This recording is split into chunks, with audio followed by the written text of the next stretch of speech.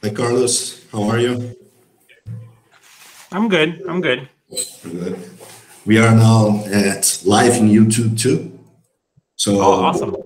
Yeah, I would like first to thank you for accepting our invitation, and I will give some informations before we start with your talk. Okay. Okay. Hello, everybody. Everybody that is in YouTube live right now in the second Advanced School of Nanomedicine. Welcome you all. We have 216 participants already registered for this Advanced School of Nanomedicine. We will have 3 invited speakers. The first one would be Dr. Carlos Rinaldi from University of Florida. He would be teaching, he would be giving the mini course on magnetic particle imaging, tracer and design in applications, the first and the second lecture today, in the next 2 hours. We also have at 2 p.m. Brasilia time, Dr. Robert Ivko from Johns Hopkins University with the mini course applications of magnetic iron oxide nanoparticles for cancer, hyperthermia, and immunotherapy.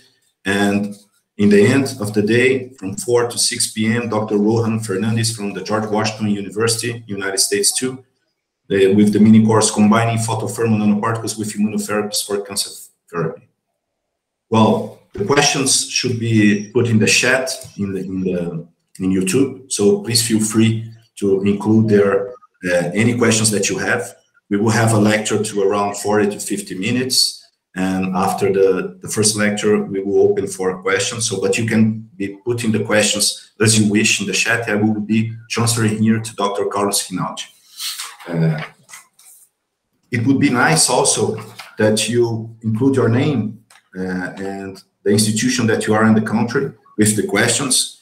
And if you could do it right now so people could see from where you are participating would be really nice. We have people from Brazil, of course, from all the regions in Brazil. From North, we have registrations from at least 4 universities, from Northeast 7, from Southeast 13, from South 3, from the center of Brazil 15. We have 3 institutions, participants from 3 institutions from India and United States of America, 2 from Argentina, 1 from China, Colombia, Portugal, and Germany. I welcome you all. And I would finally talk a little bit about Dr. Carlos Rinaldi, who I highly appreciate to accept our invitation here. Dr. Carlos Rinaldi is the Chair and Dean's Leadership Professor in the Department of Chemical Engineering at the University of Florida. He is also a professor in the J. Creighton Pruitt Family Department of Biomedical Engineering.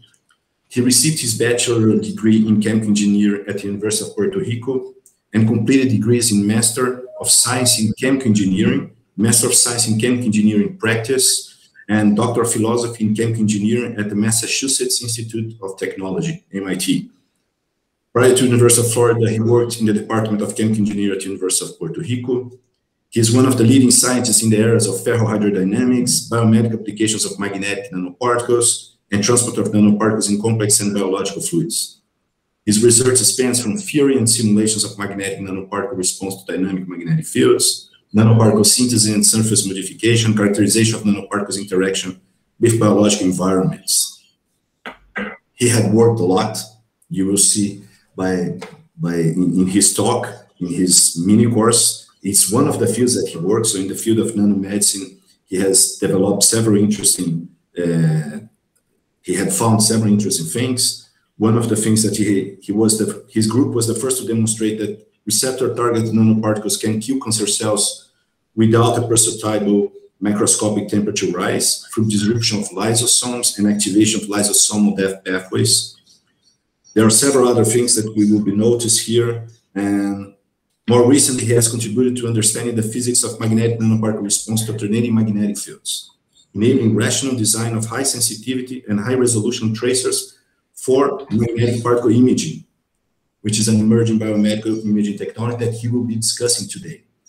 He's committed to mentoring new generations of scientists and engineers seeking solutions to biomedical problems and to broadening participation of women and minorities in science and engineering. It is a real great pleasure to have you here with us, Dr. Carlos Rinaldi. Thanks for accepting our invitation and being able to talk with us live here in the Second Advanced School of Nanomedicine. Thank you, Andres. I'm going to share my screen. A window. Oh, this is... It's different. Should be. Yeah, this is different from Zoom. Carlos, in the right, below in the right, there should be a presentation now. Yeah, I'm just trying to choose what. Each one, we have different softwares to do that, right?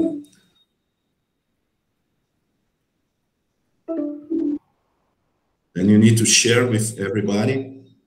Yeah, now it says I need to grant permissions to share. So give me a second.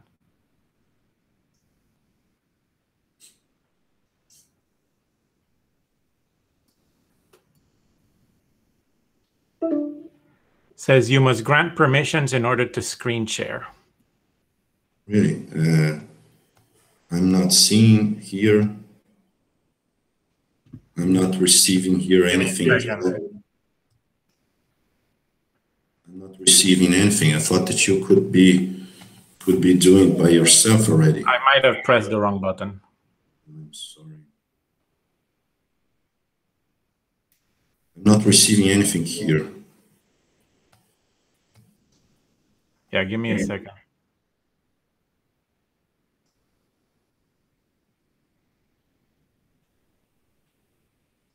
I press present now. Your entire screen says can't share your screen. You must grant permissions in order to share. It's curious, man. I'm not seeing here anything that I should be presenting here. Yeah, I'm worried it's something on my end. I'm on a Mac, and I've never used this platform. So, well, how should we do then? give me a sec.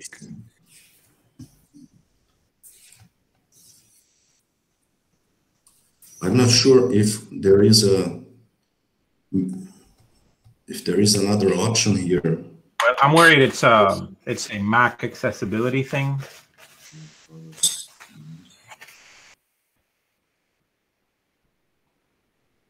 I sent you a message. I don't know if by that you will be allowed to. Oh, I think I got it. Let me see.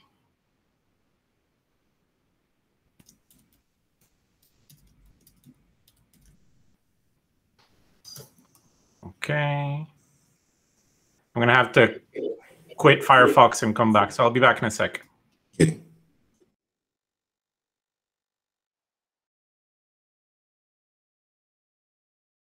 Before.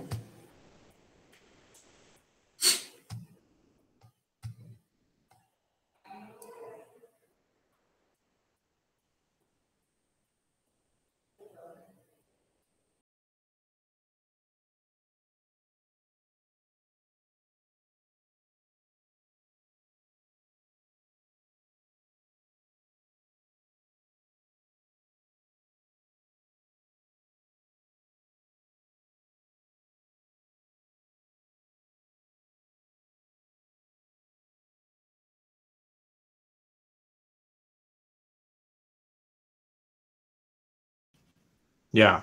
So now you can see me, and I think now I'll be able to share my screen. I was having a little bit of trouble, but I think now you should be able to see my presentation. Perfect. Now it's entering. Now it's entering. Okay. Yeah. Okay, so thanks a lot. Sorry for the technical issues, but I'm happy we can get started. I want to thank Andres for the invitation. I'm delighted to participate in this. I am sad that I was not able to visit Brazil because of the pandemic. This would have been my 4th trip to Brazil, and I've enjoyed every trip, and I look forward to more. And so maybe in a future year, I'll be able to come down and meet some of you at that time. So my name is Carlos Rinaldi Ramos, and Andres already introduced me, so I won't do a lot of that. I'll talk a little bit more about my background in a second because I think it's important. And I think, you know, in this day and age where we don't have the ability to meet each other in person at these conferences, I think it's a good idea to share a little bit about our, you know, who we are and how we got to where we are. Today I'll be starting a tutorial on magnetic particle imaging. There's several talks, but since I'm gonna talk for about 2 hours now, this session is gonna be about 2 hours with some breaks. I didn't break it into 2 talks. It's just going to be a series of vignettes and topics. So before I do that, let me tell you a little bit about me and where I am. And so I was born in Puerto Rico. That's an island in the Caribbean. It is a territory of the United States, which is an interesting situation. People in Puerto Rico are born U.S. citizens, but we don't have the right to vote for president, and we don't have a voting member representative in Congress, which is an interesting situation. And that's really a matter of living in the island. It's a beautiful island in the Caribbean. It's a tropical island, so beautiful beaches. So I grew up going to the beach a lot, and I also went scuba diving. I know Brazil has some beautiful beaches as well, and I enjoy visiting when I've been there. I did my undergrad at the University of Puerto Rico, Mayagüez. I was really interested in biomedical engineering, but there was no program available when I was an undergrad. And so I studied chemical engineering instead, which is really a great discipline in terms of being able to later apply the concepts to biomedical problems. As Andres said, I did my master's and PhD at the Massachusetts Institute of Technology in theoretical transport phenomena, specifically the hydrodynamics of magnetic nanoparticle suspensions, and this was in the late 1990s. And ferrofluids, which is another name for those suspensions, have been very actively researched since the 1960s, including by a lot of people in Brazil. And so I started out my career reading a lot of that literature, but I was really interested in the biomedical applications of these materials, and I hope today I'll explain to you why these are exciting. After obtaining my PhD, I went back to Puerto Rico. This was my first group. These are my 2 first PhD students, Adriana Herrera and Victoria Calero. They're both from Colombia. And this is my group almost right before I left Puerto Rico. And so by then it was 12 PhD students and 3 postdocs and a troop of undergrads.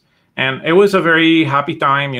For me, it was going back home to be a faculty in Puerto Rico, but it was also, unfortunately, eventually it became limiting in terms of our ability to do biomedical research, interact with scientists in the medical schools, and also do animal experimentation, which is critical for many of the projects we were interested in. So we were very lucky. So we left, my family left Puerto Rico.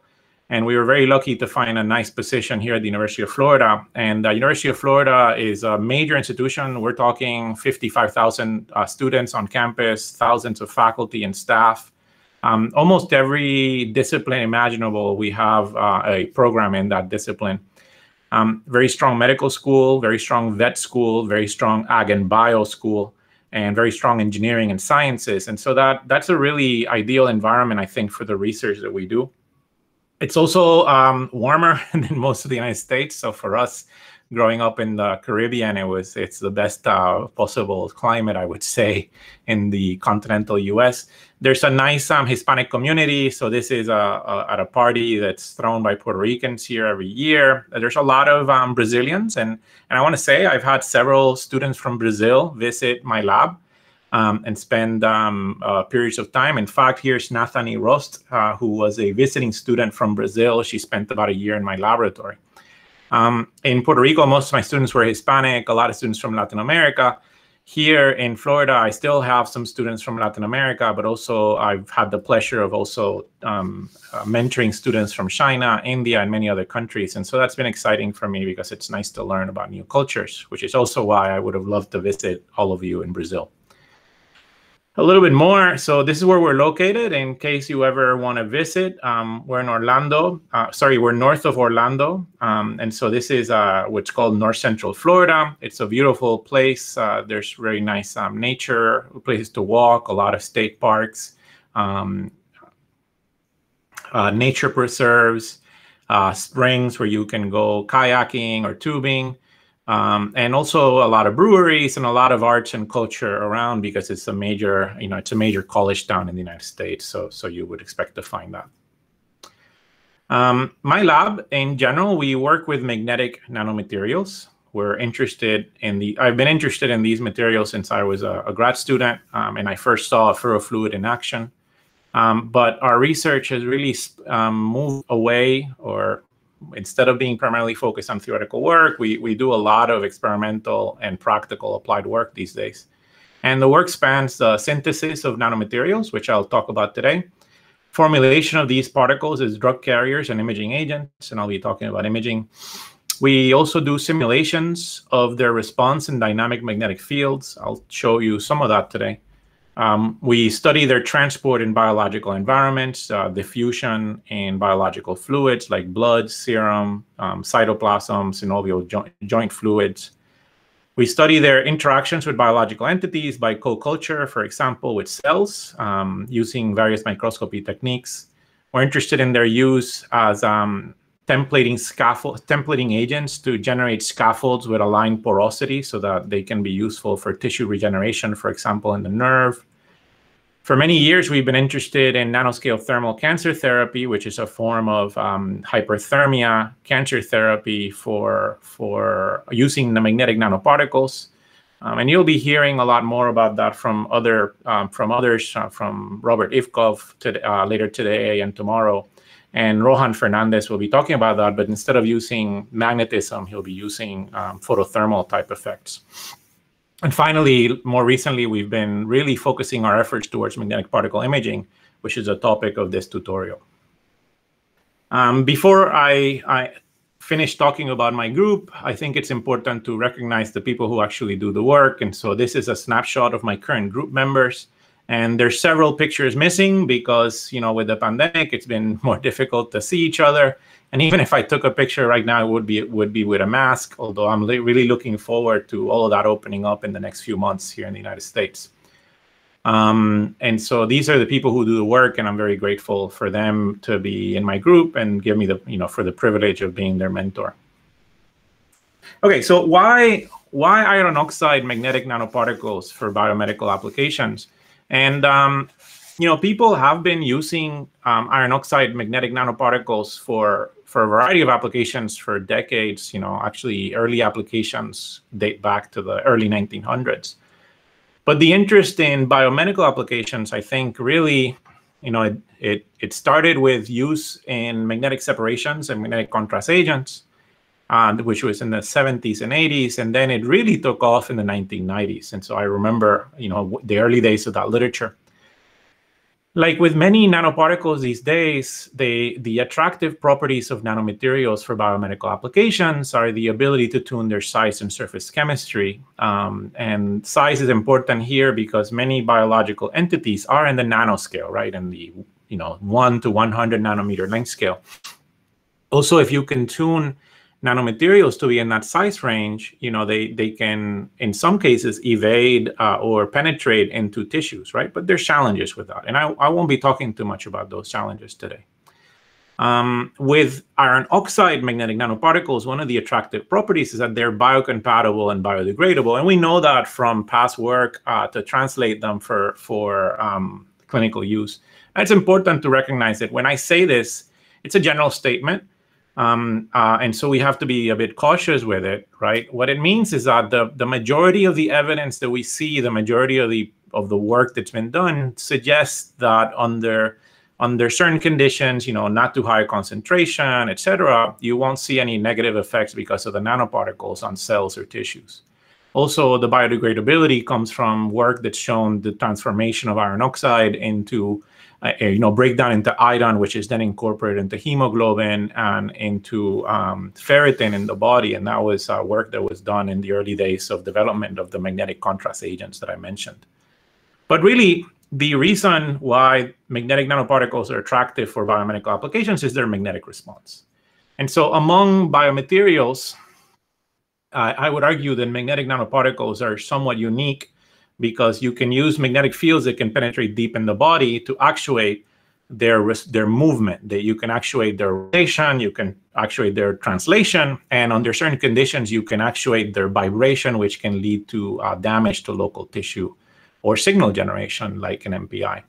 And so I'm going to classify some of these applications based on that magnetic response. And so the first idea is we apply a uniform magnetic field. In a uniform magnetic field, the particles do not experience the magnetic force from the field alone. They experience a magnetic torque that tends to align the dipole in the direction of the applied field. And if you have a high concentration of particles and the particles are close enough together, you will have dipole-dipole interactions that will cause the particles to aggregate with each other. And so this is the type of response that's used in magnetic resonance imaging contrast generation. In MRI contrast, first of all, in proton MRI, what we typically are looking at is the response of protons from water molecules and other moieties, other molecules in the body to a pulsed field in the presence of a static high-strength DC field. And what happens then is that when you introduce an iron oxide particle, it aligns in the direction of the static field and distorts the magnetic field around it. And so any protons that are in the proximity of that particle will respond differently. And that's the mechanism of contrast generation. This can also be used in directed cell assembly and in magnetically templated scaffolds by taking advantage of those dipole-dipole interactions that I referred to, such that the particles or cells that have been labeled with particles align in chains, and that can be used to generate an anisotropic scaffold or tissue construct. The next idea is the use of a magnetic field gradient. And so a magnetic field gradient basically means that the strength of the magnetic field is varying in space. And so the simplest situation that you can think of is the surface of a magnet. The surface of the magnet is going to have a very strong magnetic field, and that magnetic field is going to decay as you move away from the surface of the magnet. And so when you have a magnetic field gradient, there will be a force that drives the nanoparticle, the magnetic nanoparticle, towards region of strong magnetic fields. And so the particle is attracted to the surface of the magnet, in very simple terms. And this is the type of response that's used, for example, in magnetic targeting. So in magnetic targeting, what you're trying to do is you're trying to apply an external magnetic field or use an implant to attract particles to a desired site in the body. For example, you want to deliver a drug, and you want to improve the therapeutic index of the drug by increasing its concentration in the target site and decreasing its accumulation in other organs. One thing you could use is a magnetic field gradient to drive the particles to concentrate there. And this is something that's been studied for decades. It's a very interesting field. I won't be talking too much about it, but I certainly think it's an interesting application enabled by this magnetic response. Another example of the use of magnetic field gradients is in immunomagnetic separation. And so here, and this is widely used, there's several companies that have commercialized particles and separators for this. What we would have is a magnetic bead. It can be a micron-sized bead, but there's also use of nanoparticles for this. And it can be conjugated, say, to an antibody that binds to a cell of interest or to an analyte of interest, and then you use a magnetic field gradient to separate that out. Finally, and I think very importantly, there's also been several papers and several people who reported the use of magnetic buoyancy. And so here, you have a magnetic field gradient, and what that generates from the point of view of the ferrofluid, right, the suspension of nanoparticles, is a pressure gradient. And that pressure gradient can be used to augment the buoyancy effect because of gravity. And so you can separate materials based on density differences or even based just on volume differences. And this has been used to separate circulating tumor cells without any labeling. Finally, and most relevant for the tutorial today is the response to alternating magnetic fields. And so here, it's either a uniform field, but it can also be a non-uniform field, and it can be it can be a combination of these fields.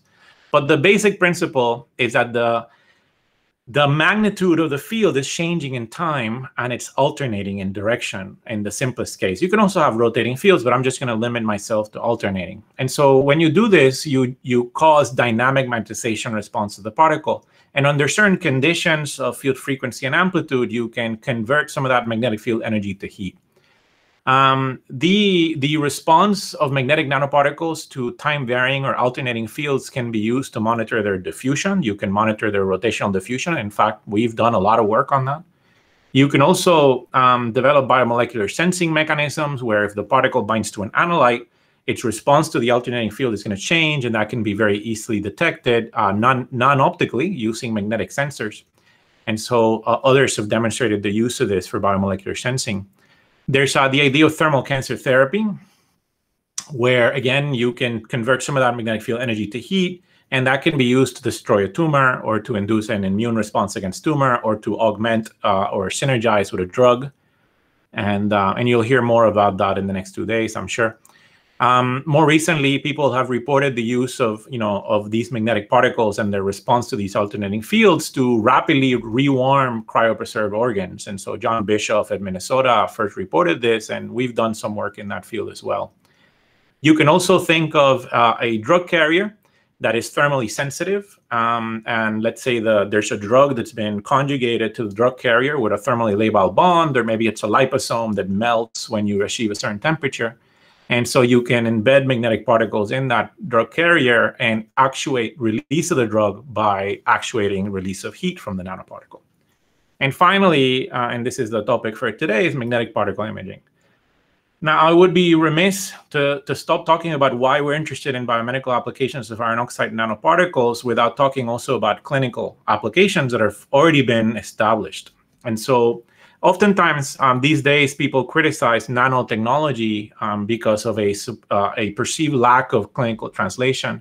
And there are challenges. And like when any new technology, one could argue that there was a lot of overpromising in the beginning, but I would argue that there's also a lot of examples of success. In fact, 2 of the COVID vaccines that are used right now are based on nanoparticle delivery technologies. In the case of iron oxide, there's several examples of successful clinical translation. And the first one that I've alluded to several times is the use of these particles as magnetic resonance imaging contrast agents. But also they are also used in iron supplementation therapy, where they are injected into the bloodstream at relatively high dosage, and they're allowed to circulate, and they're broken down, and the body then uses the iron in the particle to supplement nutrition. In Europe, they've been approved for use in hyperthermia therapy and brain cancer, and I know that there's at least one study here in the US looking at their use in prostate. And finally, in Europe, recently they've been recently approved for use in sentinel lymph node mapping in breast cancer. So these are all exciting applications. And the reason they're exciting is it's not because now we know that any application will work. It's more because we have a track record of being able to translate these iron oxide particles for clinical use. And so these past studies, I think, serve as a template or as a roadmap of what we would do, for example, if we developed a new MPI, a magnetic particle imaging tracer, and tried to translate it. Okay, so let's talk about MPI proper. So MPI was first reported by Gleich and Weisnecker in 2005. It's a new biomedical imaging modality, and it relies, the single generation arises completely solely because of the nonlinear dynamic magnetization of the magnetic nanoparticles. And so sometimes I say it's a new imaging modality, and I say that it was first reported in 2005, and people balk at that because that's 16 years ago. And you have to recognize that, the development of a new imaging modality for use in humans takes time. What Gleich and Weisnecker did is they reported the physical principles and the first demonstration of an image. It takes time to then translate that vision that they had and that initial idea into working scanners at the preclinical and then eventually at the clinical level. The thing that people perhaps don't realize is that the last real major or new imaging modality that was developed was MRI, and that was in the 1970s, if I remember correctly. And so it is a newcomer, I would say, into the biomedical imaging field. MPI has several potential advantages. I've already alluded to the biocompatibility of the iron oxide nanoparticles themselves. From the point of view of an imaging technology, MPI is attractive because it's a non-invasive, tomographic, and quantitative imaging technology. Non-invasive meaning you don't have to, invade the body. You can image things from outside. Tomographic meaning that you can construct a 3-dimensional image of the distribution of the tracer. And quantitative because the signal is directly proportional to the amount of particles in the location of interest. It's highly sensitive. 10 nanograms has been reported with commercial preclinical scanners. And really, this can be even more sensitive if we develop tracers that are optimized for MPI. It has negligible tissue background. The body does not generate a signal. You might wonder, what about magnetic materials in the body? Well, the magnetic material that you would first think about is perhaps ferritin, which is a small iron oxyhydroxide nanoparticle, and it has some superparamagnetism to it. But it turns out that because of the size of ferritin, it doesn't really generate a significant signal in the fields that are used for MPI. There's negligible tissue signal attenuation, so the tissue does not affect the signal. The tracers have long shelf life, meaning that once we synthesized a stable tracer, we can put it in the refrigerator. It can be there for a year, and its properties will be unchanged a year later. And this stands in stark contrast to, for example, radioactive tracers for PET. Finally, MPI does not use ionizing radiation, and in fact, the fields that are used are mild in terms of their strength. And so it doesn't really pose significant health risks. Now, there's currently 2 commercial MPI preclinical scanners, one by Bruker and another one by Magnetic Insight. This is an example of a rotating rat head where the rat has particles circulating in the blood. And so you can see the major arteries, you can see smaller veins and arteries. The signal intensity is going to be proportional to the amount of particles in that region. And you can see a haze, and it's important to recognize that that's not tissue background. If there were no particles, you would just see a black image. Those are particles in the microcapillaries of the tissue. Below, I highlight one paper from 2019 that has reported a clinical scale scanner. I know Grasser and others are very active in developing this. And there's also other groups. Magnetic Insight is developing a clinical scanner as well. And so is Larry Wald at Harvard. And so we're really hopeful that, that in the future, we'll see a lot of fast development of this technology. So why is MPI exciting? Why is it well suited? And here I'm going to talk about preclinical imaging. And I'm going to show you a comparison between MPI and IVIS, or optical fluorescence imaging, and magnetic resonance imaging. And this is from a paper from Connolly's group. And so here we have a mouse and 2 capsules with the same concentration of iron oxide nanoparticles have been embedded into the body cavity of the mouse. We see computed tomography for anatomical reference of the bone structure. And in color, that's the MPI image. Those 2 capsules also have a fluorophore, and they have the same concentration of fluorophore in them. And they're embedded at different depths in the tissue. And here's an optical image, an IVIS image of the same mouse. And what I hope you can easily appreciate is that even though I told you that 2 capsules have the same amount of fluorophore, the signal that is detected from the 2 capsules is very different. And the difference in depth between the 2 capsules is only about 2 millimeters. And so this shows a significant exponential tissue attenuation of the optical signal from the fluorophore. Finally, this is an MRI scan. So the iron oxide particles produce contrast in MRI. What a lot of people perhaps don't appreciate is that under most conditions, for most particles, for most iron oxide particles, for most scanning sequences that you would use, iron oxide nanoparticles are what are called negative contrast agents in MRI, meaning that they show up as a dark spot. And so we know that this is where we put, or they know, that this is where they put the capsule. And we see a dark spot because of the capsule located there. We also see some imaging artifacts that are often associated to having iron oxide nanoparticles in a T2 contrast image. However, I hope you also appreciate that there's a lot of other dark spots, and some of them have similar image artifacts, high intensity spots around them. For example, where you have air tissue interfaces. And so what this shows is that, unless you know that you would never have such an artifact in a tissue of interest, or unless you take an image before and an image after administration of the iron oxide, MRI is somewhat ambiguous in terms of being able to track iron oxide. It's also not very sensitive and quantitative in terms of characterizing. And so here MPI has the advantages of no tissue attenuation, and being unambiguous for the iron oxide particles. To further drive this home, this is from the same paper. Here's an example. They have 2 capillaries, and one capillary has an iron oxide, and the other capillary has a fluorophore, and they've been located under slices of tissue, which I'm told were really thin slices of meat obtained at a grocery store. And so these are different depths of the 2 probes. And this is the MPI image. You can see that the MPI image is the same regardless of the thickness of tissue that is on top of the probe. This is the fluorescence image for the same series of samples. And here you can see significant attenuation. And here they plot the signal, maximum signal, in logarithmic coordinates versus tissue thickness. and you see no change in the MPI signal, but you see a straight line change for the optical signal, and that's because attenuation of optical signal is going to be exponential in tissue. And it is exponential regardless of the wavelength that you're looking at. As long as you're in the visible, ultraviolet, and IR wavelengths, it's going to be exponential decay. The only thing that changes is that depending on the wavelength for excitation and emission, the slope of the exponential is going to be different because that's associated with the absorption of light by the tissue, and that's going to change with frequency. So it is inescapable that it's going to be in an exponential decay. And that I don't want to knock this too much. I think optical imaging with fluorophores is extremely exciting. It has a lot of advantages. A lot of things that MPI can't do, you can do with those. It just illustrates some of the advantages of MPI over other established imaging techniques that are widely used.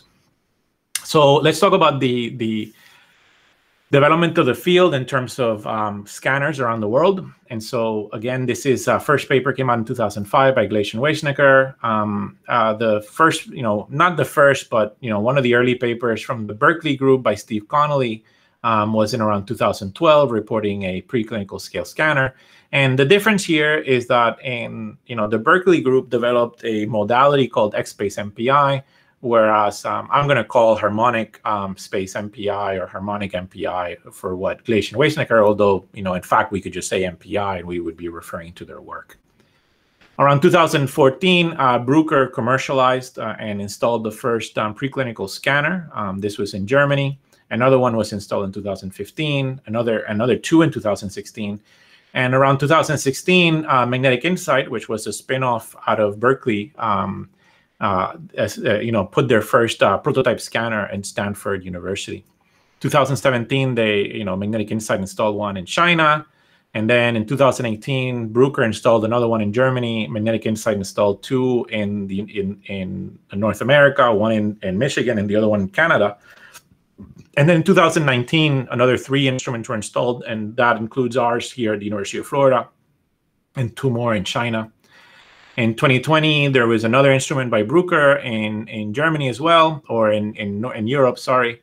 And then another instrument in Australia from Magnetic Insight. And then now in 2021, things have slowed down in the last year because of the pandemic. But in 2021, I'm told that Magnetic Insight expects to install another 5 instruments. And so all told, this is the distribution around the world. This is only for the commercial scanners. In addition to that, you have the prototype scanners at Berkeley. But for the commercial scanners, there's 14 installations already, and 5 more are coming in 2021. There's none in South America or Central America, and so Florida is the closest, I would say, to Brazil, for example. But I see this continuing to grow. I'm very hopeful. This is an exciting time, I think, to be working in MPI.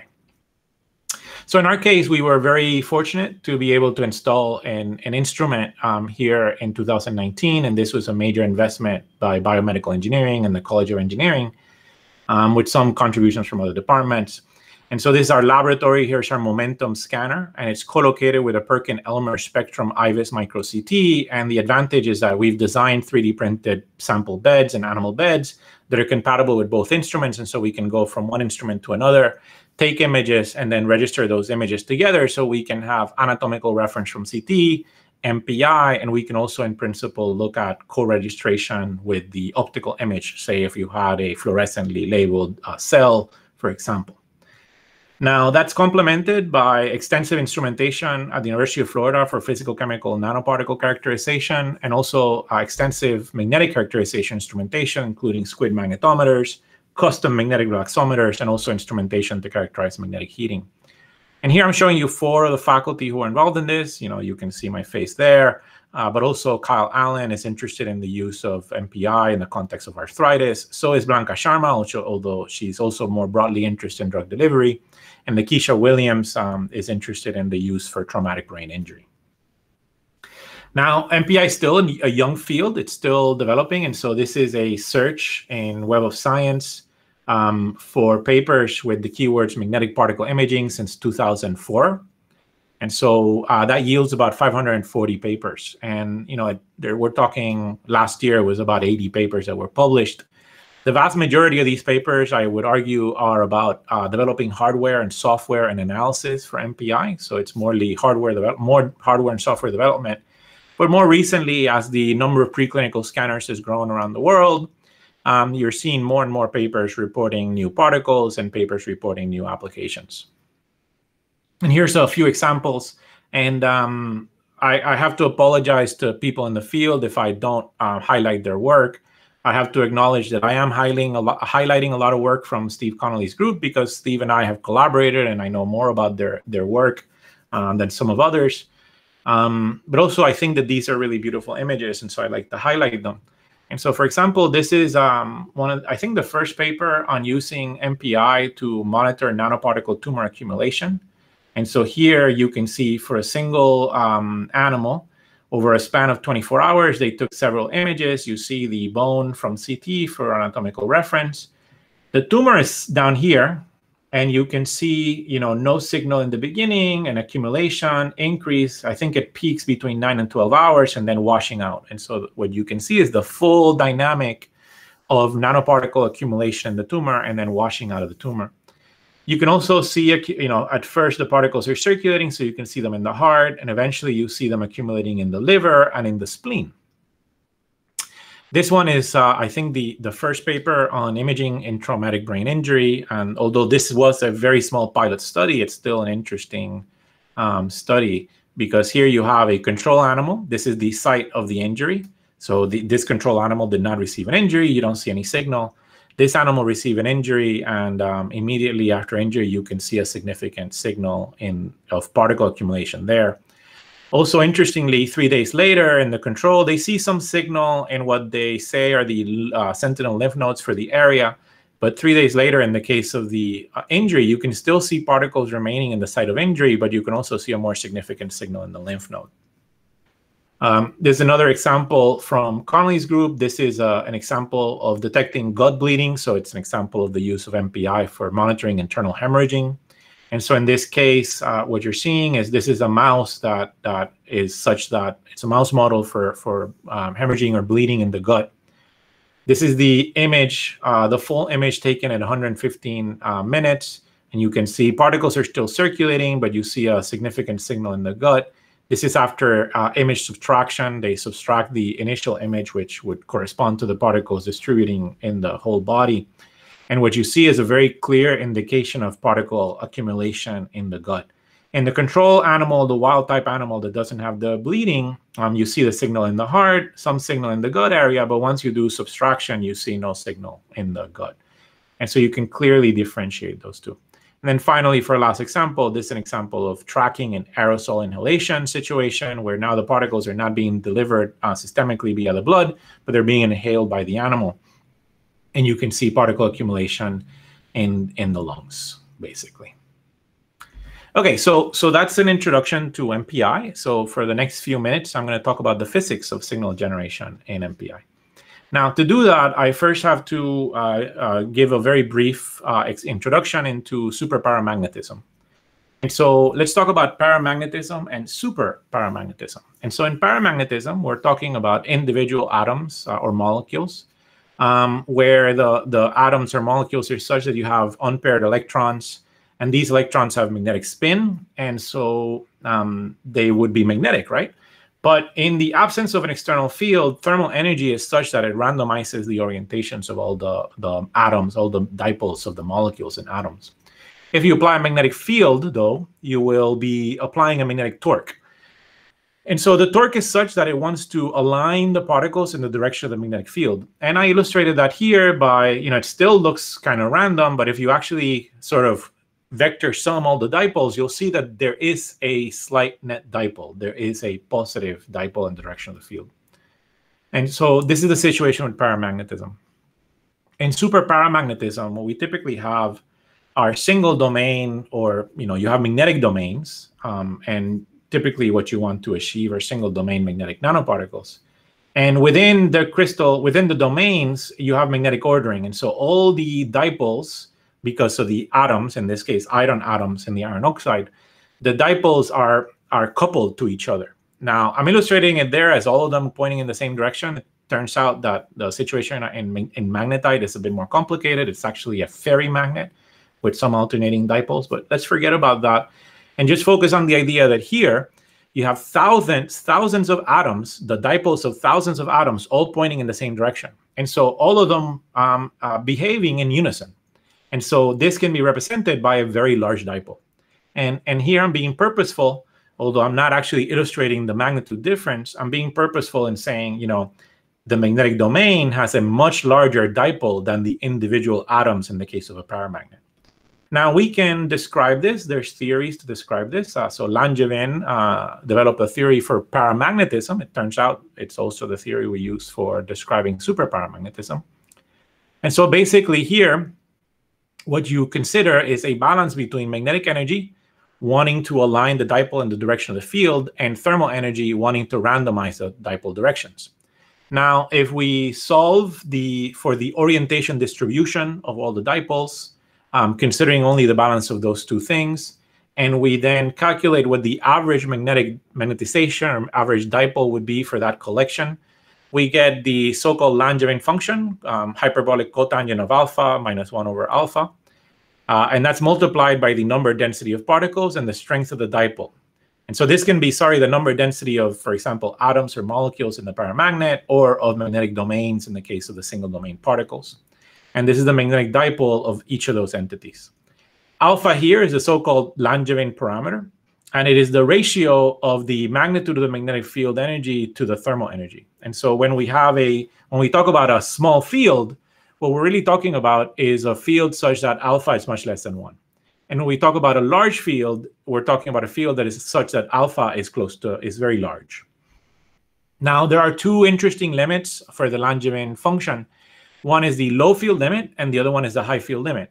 And so in the low field limit, the Langevin function reduces to a linear relationship between the magnetization and the magnetic field, where the linear proportionality constant is the initial susceptibility. And the initial susceptibility then depends on the number density of dipoles, or magnetic domains, and the dipole strength divided by the thermal energy. And this is only for small fields. In the other limit, we eventually reach a situation where the dipoles, the magnetization saturates. And you can imagine that if all the arrows are pointing in the same direction, eventually you can't really increase the net dipole. And so that means they're saturated. And you can obtain an expression for the saturating field according to this model. And what's important here, it's an order of magnitude proportionality, so let's not focus too much on the 10. What's important is really that it's the ratio of thermal energy to the magnetic dipole. Now, if we consider individual atoms versus magnetic domains, say in an iron oxide particle, the magnetic dipole of a typical atom will be in the order of a Bohr magneton, and the magnetic dipole of, say, a 10 nanometer spion will be in the order of 25,000 Bohr magnetons. And so what you get out of that is that the saturating field for a paramagnet is in the order of thousands of Tesla. So it's not practically achievable for anything that we can do on Earth. And so that means that a paramagnet, even though it follows the Langevin theory, it's only going to show you the linear magnetization response.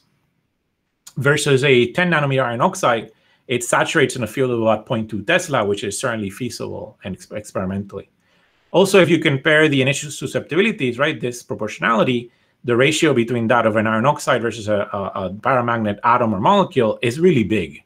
And so this is why we call them superparamagnets. Now, the typical characterization curve you'll see in the literature is something like this. So this is a magnetization curve. And the key features here is linear response at small fields with a very large high slope, saturation at high fields, and it's not easily visible. So it would be nice if so you can... We'll be able to take a break, and then people can ask some questions, and then I'll keep going. Right. He's trying to fix here right now.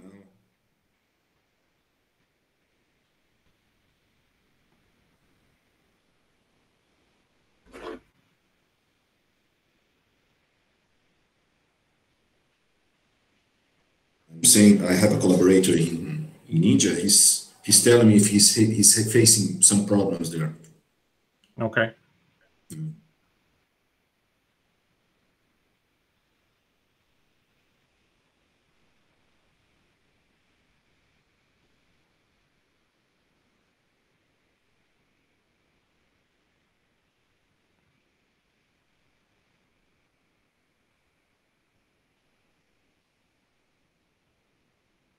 Okay, so we just returned, Carlos. I'm Okay. sorry for that. No, it's fine. So I'll just redo this slide from the beginning. Okay, so I was told that we had some connection issues, so I'll start again with this slide. And what I was saying when we started was that when you're going to generate a signal, you're going to apply a uniform alternating magnetic field throughout a region, a field of view, a region of interest, and there's going to be particles dispersed there. However, in this case, all the particles respond to the field, and so all the particles generate a signal. And we cannot use this to generate an image because we can't tell which region in the field of view is responsible for the signal. So we superimpose a quasi-static or very slowly varying selection magnetic field gradient. And that selection magnetic field gradient is such that there's a small region where the selection field gradient is very small compared to the excitation field, meaning that the blue field is small compared to the red field. And then outside that region, the selection field increases very dramatically. And so outside that region, the blue field is going to be much stronger than the red field. And what will happen is that if you now redistribute the particles that are in the field-free region are able to respond to the excitation field, and the particles that are outside the field-free region don't really respond much. And because they're saturated in the direction of the blue field. We can also think about this. So we're going to generate a signal we're going to detect the signal based on coils, sensing coils. So Faraday coupling of the signal of the magnetization with time. And so you can think of using Fourier transform. And so if you take a Fourier transform of this behavior, the behavior from the particles in the field-free region, you'll see that you have a lot of harmonics because it's nonlinear response. You have the fundamental, which is in the same frequency as the excitation field, and then you have higher harmonics. In the case of the particles that are outside the field-free region, you also have a Fourier transform, but it's a much weaker signal than the field-free region. And so what we do next is we're going to filter out the fundamental harmonic. And we filter out the fundamental harmonic because in the detection coils, not only will there be a signal from the particles in the fundamental harmonic, but there will also be a signal because of the excitation field. Also, it turns out that any paramagnetic or diamagnetic material in the body is going to be generating a signal in the fundamental harmonic. And so by filtering it out and only using the higher harmonics, only using the nonlinear magnetization part of the response, we can eliminate any tissue background. Now, when we talk about particle characterization for MPI, we can talk about their harmonic spectrum and their point spread function, and these matter depending on which modality you're using.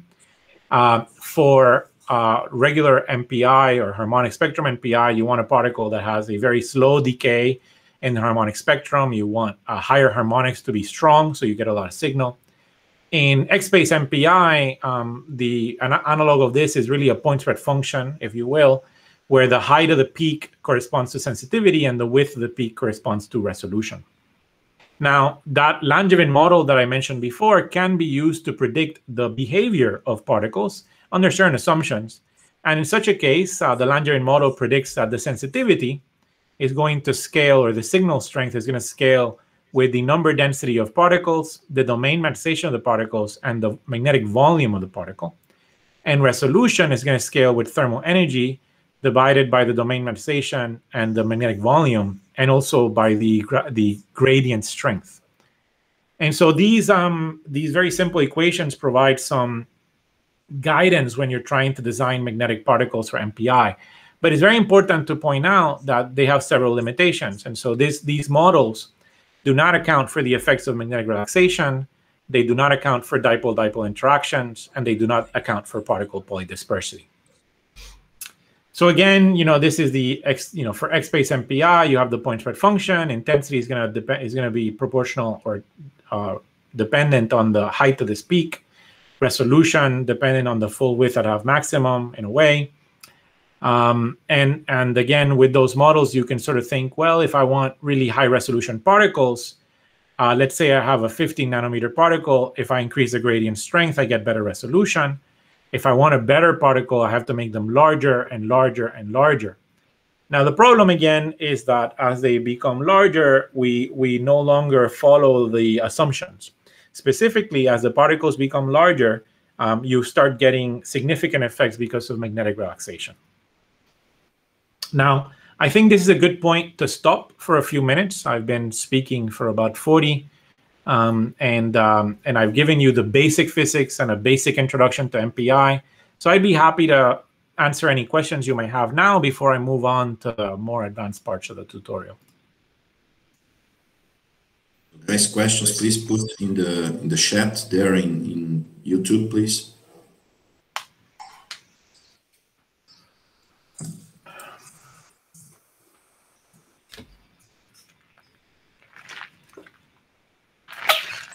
Hi, Carlos. We are waiting for the people to include the questions in YouTube. So I'll transfer to you as soon as. Yeah, we'll wait a few minutes, and if there's no questions by 10:05, I'll just keep going. And if any questions come up while I'm talking about the next section, just interrupt me. Okay. I think there is a delay there. There might be a delay. Yeah. Okay.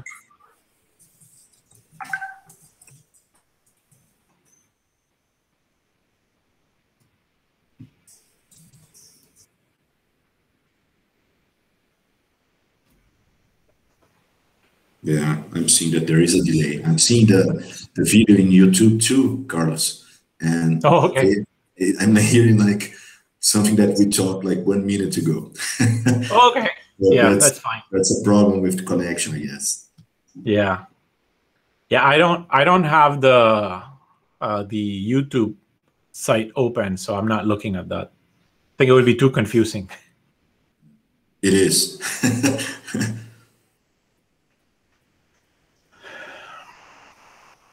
Well, by the time that they put, they include some questions there, maybe I can ask you one thing for you to discuss a little bit.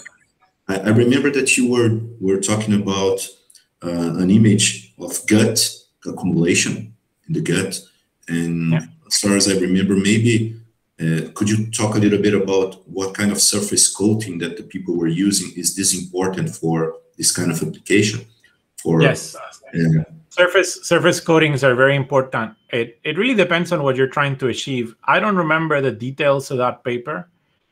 I'm going to venture to guess, because of the nature of the results, that was a PEG-coated particle. I don't remember which particles, but a lot of these papers from the Connolly group were done with some particles synthesized by Lodespin and Kannan Krishna's lab, and coated with polymaleic anhydride conjugated to polyethylene glycol. And those particles, if I remember correctly, in mice had a circulation half-life of about 90 minutes. And it was a longer half-life in rats. And so, yeah, in a gut bleed, it's an interesting question, because in a gut bleed application, or in a hemorrhaging application, one idea is you want something that will very quickly extravasate if you have bleeding, but then very quickly clear from the body, so you have so your contrast is very strong because you don't have any circulating particles anymore, and the only thing you see are the particles that are accumulated. But you can also, if you have a very stable tracer, you can also do image subtraction, right? So you can take an image immediately after injecting, before particles accumulate, and then subtract that from an image, say an hour or two later, which is what they did in the gut bleed paper. So I think there's a lot of room, and that's what I think is exciting, because I didn't say this, but I'll say it in a few slides. You know, basically the physics are similar to the physics of hyperthermia, but you want different particles. So you don't necessarily want the same types of particles. The physics are certainly different from MRI. But the surface chemistry is a lot of concepts that we've already developed for MRI imaging agents.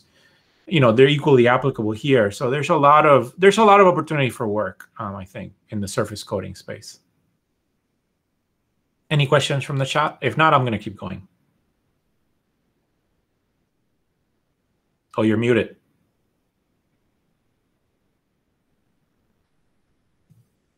Sorry, Carlos. There is a question here. Let me just read here. There is a question from Annie Gabriela. Do you have other ways to experiment without using animals? If not, why not? That's a question that I have here. other ways to experiment without using animals. I mean, you can use MPI for other things. Like, for example, MRI has been used to study flow in porous media. And I think you could use MPI for such an application as well. And I think it would have certain advantages. But unfortunately, if you're trying to develop an imaging modality that will be used for humans, the first step is to do animal experimentation.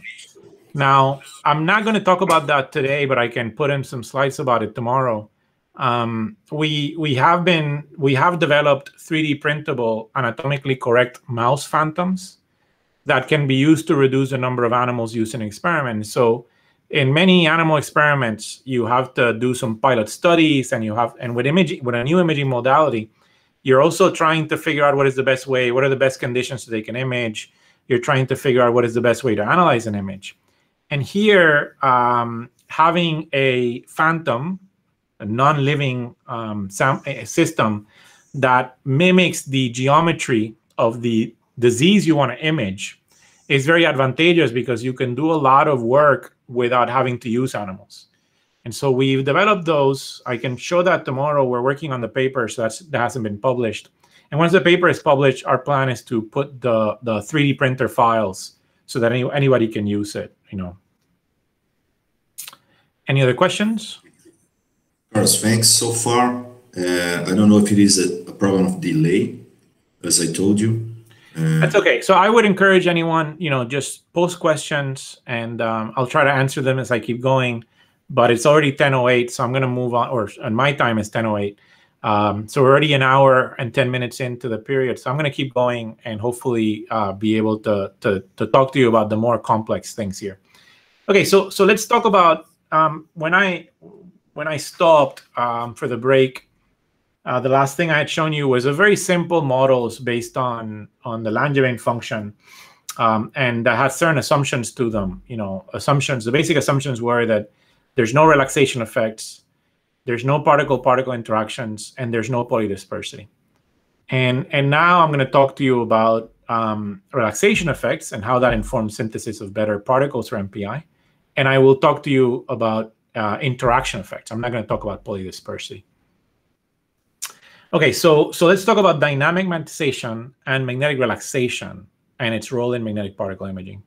And when we talk about magnetic relaxation, what it really means is that in the ideal case for the Langevin model that I showed you, the assumption is that the particles respond to the applied field instantaneously. But that's not true. And certainly as the particles become larger, there is going to be a lag, just like we're having right now with YouTube. There's going to be a lag between the driving field and the particle response. And that lag can significantly degrade imaging in MPI. And so I'm going to talk about that now. So there's several papers on this. I'm not going to go over them. I'm just going to go over a few highlighted papers, and that illustrate how relaxation can have an impact on MPI.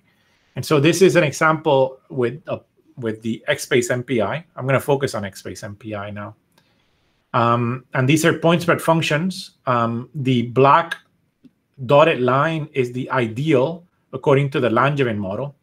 You will notice that the peak is at a 0 field strength and that it's symmetric. The blue is the measured response of these particles from the University of Washington, and UWash 20 means that they were 20 nanometer particles. And these were not the best particles. This is just an illustration. And it's a good illustration because there's significant relaxation. You can see that the peak location has shifted from 0. So the peak is not at 0. The other thing you can see is that the peak is no longer symmetric. And so what that translates to is a degradation of resolution, for example, and also a shifting of the image when you create an image using MPI. And so this is a very early example. Here's, in this paper, they fitted the response to a heuristic or phenomenological model for relaxation. And they show that, basically for different particle sizes, you have different relaxation times, and that the larger particles had very large relaxation times at low fields, and that relaxation time decrease with the field amplitude, which is something that's well known in the ferrofluid literature, that particle relaxation times are going to vary with applied field amplitude. This is an example of our own work. So this is theoretical work or modeling work where we solve the I think this was with using Brownian dynamic simulations for the particle response. Here it's old nomenclature. So adiabatic means that it's ideal, meaning that there's no relaxation. Non-adiabatic means that there is relaxation. And here I'm illustrating, we're going from a saturating field in one direction to a saturating field in another direction. In the ideal case, the magnetic particle, the dipole of the particle flips very quickly. In the non-ideal case with relaxation, there is a lag between flipping and field flipping and magnitude of magnetization flipping. That translates to a signal that, again, has been shifted from the time of flipping, and also that becomes asymmetric. If you analyze this from the point of view of the peak and the full width at half maximum, what this suggests is that in the absence of relaxation, which are the open red symbols, you have this dependence of particle signal on size. And in the presence of relaxation, you have a much weaker dependence. So whereas you would have expected from this size to this size an improvement in 7-fold intensity, you only get about a 2-fold improvement if you account for relaxation. Similarly, in the absence of relaxation, you get very good resolution as you go to large particle sizes, but you get very poor resolution when you have relaxation effects. This was later, I think this is a really neat paper from the Connolly group. They have a neat title as well. And here they probe this, they study this experimentally. And what they're doing is they're taking particles in a size range of about 19 to 32 nanometers, and they're measuring their point spread function and calculating the full width at half maximum.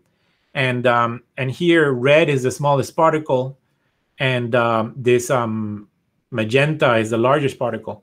And I hope you appreciate that you can see that as the particles become larger, the peak location is shifting, and also the peak is becoming asymmetric and broader. And in this paper, they call this, they coined the term the relaxation wall. And what they're talking about is that as you increase particle size, you get improvement in MPI performance, but eventually relaxation takes over and you cannot get past that, and you don't get a further improvement. You actually get a degradation in performance. And that's illustrated here because they have in red the Langevin model saying that resolution will improve as you increase particle core diameter. And here you have the experiments. You see some improvement in resolution, but then as you hit a size of about 25, the resolution gets worse. And they refer to this as the relaxation wall. Now, what I think the main message I want to come across in the next few slides is that this is incontrovertible. There is a relaxation wall. Eventually, you will get significant relaxation and degradation of performance. But the important point, I think, is that the location of that wall, the diameter for which that wall happens, is going to depend on many things. And so it is not simply 25 nanometers, like, for example, they say in this paper, which is what they see in their experiment. It's going to depend on many, many things. Okay, so let's talk about dynamic magnetization. So now we're going to do a bit more theory. Here, I'm going to use the phenomenological magnetization relaxation equation to explain this. And everything I'm going to show you can also be obtained from more complex models like the Fokker-Planck or Smoluchowski approaches.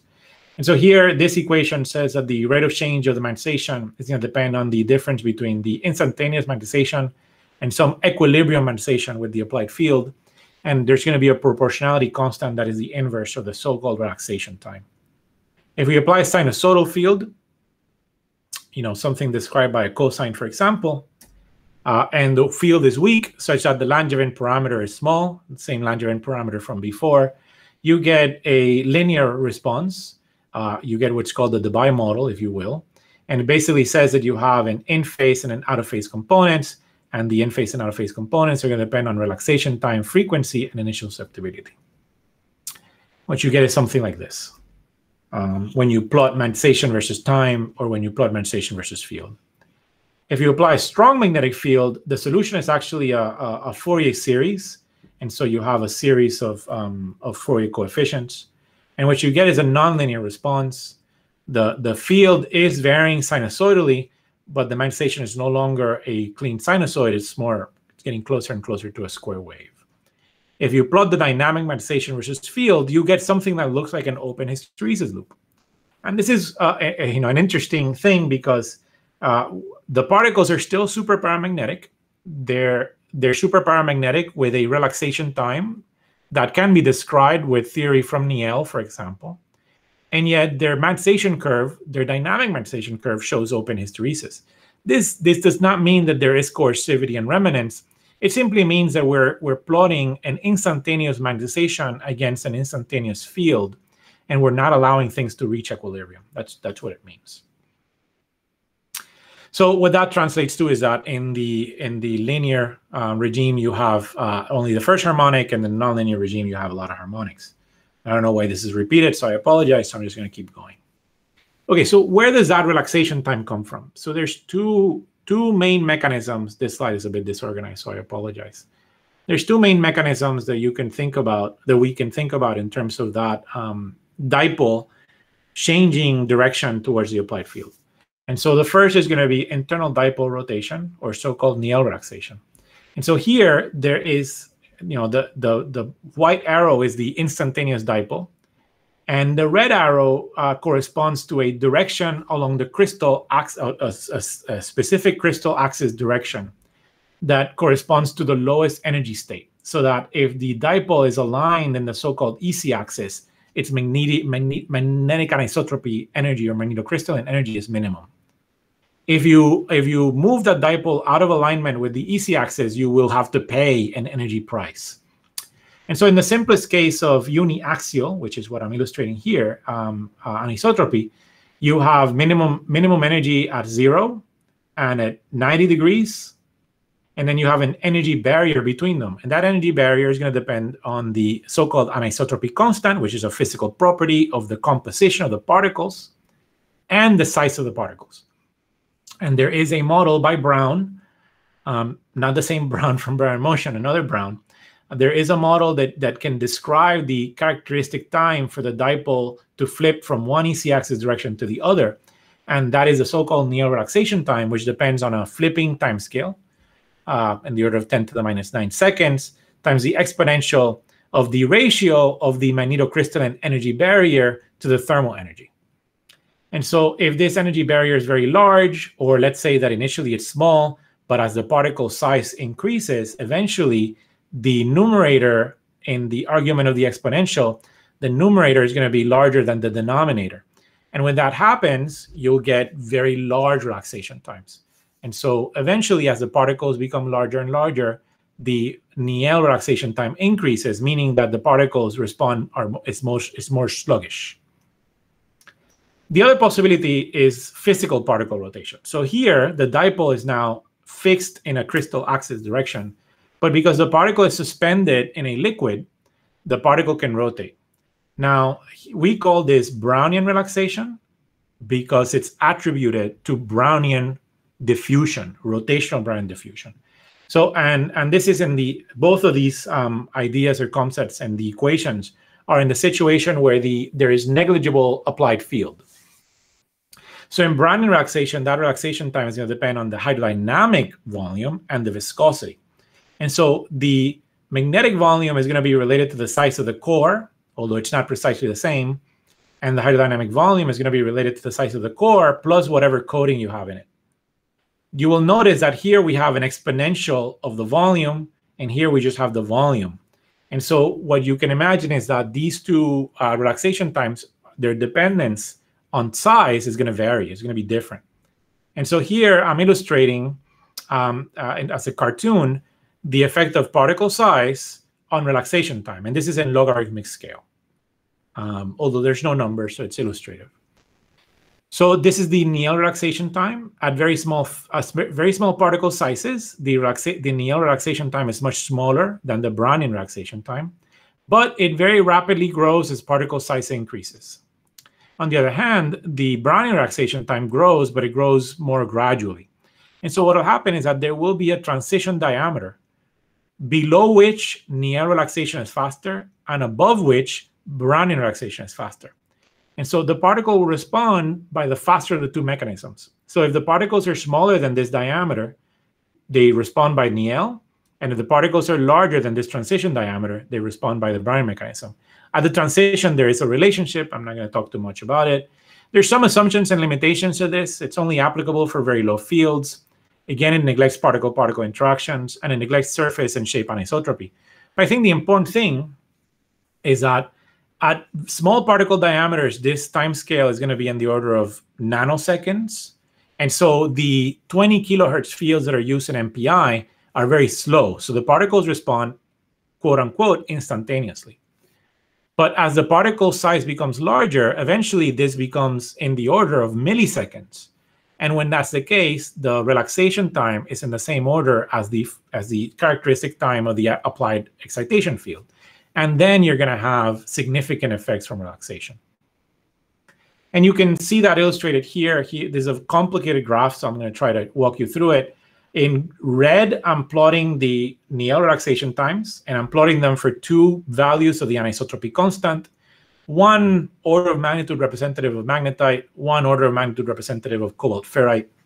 And in blue, I'm showing you the Brownian relaxation times for a wide range of viscosities. The lowest viscosity here is water.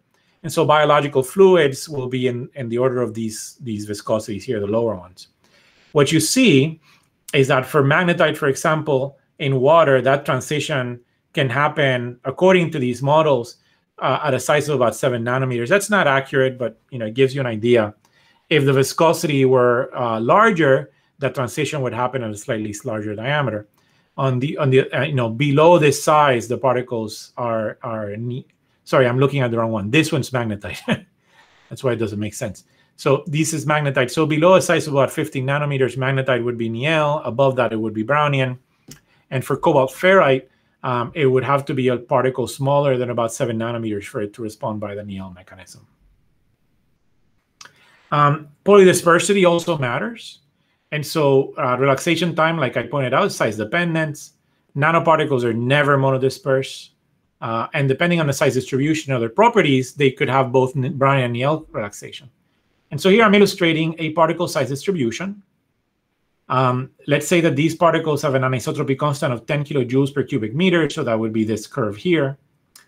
Below this size, the particles are Niel. Above this size, the particles are Brownian. And so here, we're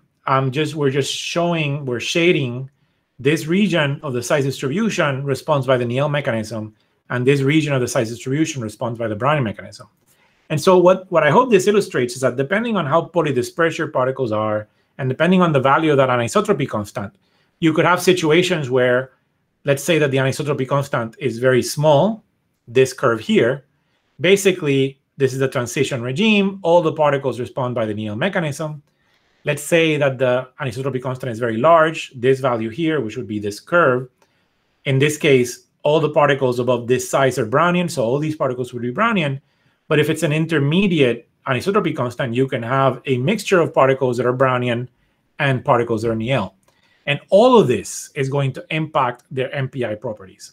And so it's very important, I think, for MPI that we not only strive to obtain particles with tunable size, but that they're as monodispersed as possible, and also that we take into consideration the importance of having particle response be faster than the characteristic time of the drive field. Another important point I wanna mention is that we often focus on physical size. And so here, this is actual data, and I'll get back to this data in a later slide. This is physical size for a certain magnetic particle of about 20 nanometers. You can see in red, the physical size distribution is very narrow. Particles are relatively monodispersed at 20 nanometers. In green is actually the magnetic diameter size distribution, which I'll explain in a few minutes. And what I want to point out is that it is the magnetic diameter that is responsible for the magnetic response that gives rise to an image or a signal in MPI. And so having a particle that has very monodispersed physical size, but has very poor distribution and magnetic properties is not advantageous for MPI. I want to stop for a minute and tell you about the anisotropy constant, which I've been mentioning a lot. And this value, there's a value for bulk magnetite, but it can be determined experimentally for iron oxide. And I want to point out that the value you obtain is going to depend on the preparation method. And so we've shown that in this paper, where depending on the concentration of particles in the sample, you start getting in significant dipole-dipole interactions. And you'll see anisotropy constants that vary by orders of magnitude. And it's the same particles. And what this tells you is that the preparation method is influencing the property you're obtaining. We wrote a book chapter a couple of years ago where we go over a lot of methods of magnetic characterization of iron oxide nanoparticles, and we explain how we like to approach it. And I'm going to show you some results for that paper from the, from that group, from the relaxation wall paper. You can obtain an anisotropy constant from a zero field cooled curve by looking at the blocking temperature. And now we often attribute the peak of the zero field cooled curve as the blocking temperature, and we say that that's the temperature at which 50% of the particles are blocked. I want to point out that that's a very overt simplification of the physics, and there's some nice papers by Karen Livesey that talks about this, but we're going to use that anyway to get an order of magnitude estimate of the anisotropy constant. You can also get the anisotropy constant from temperature-dependent out of in-phase susceptibility, in-phase dynamic susceptibility measurements at different frequencies. I'm not going to do those, but I'm just pointing it out. So let's look again at that relaxation wall. So in that paper, they use these very monodispersed particles obtained using a method reported by Breland. And again, they showed that there is this deviation from the Langevin model, and they attribute that to significant relaxation. Now, it turns out that we co-authored that paper with Breland from Dale Huber's group, where they first reported that synthesis. And in that paper, we measured for a wide range of particle sizes in the same range that the relaxation wall paper has been carried out. We measured the blocking temperature.